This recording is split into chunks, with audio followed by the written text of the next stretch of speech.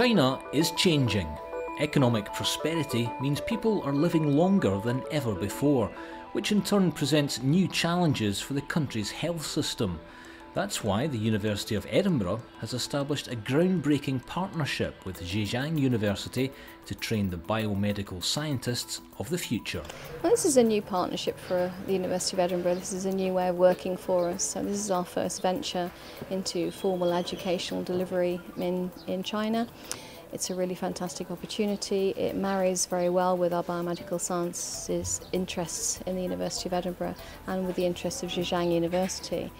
Many of the global challenges in healthcare, whether it be obesity, whether it be infectious diseases, many of the things we're thinking about, cancer and so on, which the institutes are investigating, there are as bigger, if not sometimes bigger, challenges in China than elsewhere.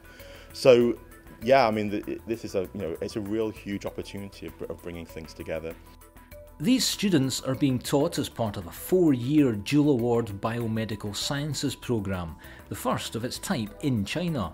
The specific aim is to produce graduates capable of combining scientific medical knowledge with research expertise that will enable them to develop the next generation of treatments for use by doctors. Basically, we need people who understand health science, understand disease, but they're not doctors, they're researchers. They can develop tools and technology for the doctors to treat the patients. We believe after this kind of education, this graduate has a unique advantage in the field of China or even in Asia. This is the first program in China and in Asia on the biomedical field.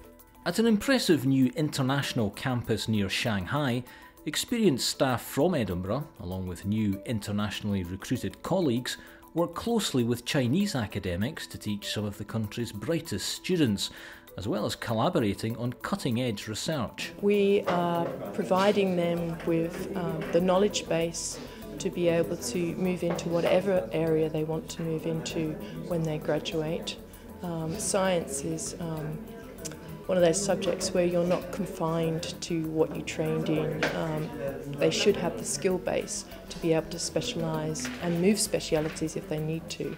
The professor will ask you, how would you design an experiment to demonstrate your ideas? And it's very professional questions, and you have to work very hard to answer this question well. I think it is quite developed my own ability to think of this kind of things. It's very great that we have top teachers from China and top teachers from Edinburgh.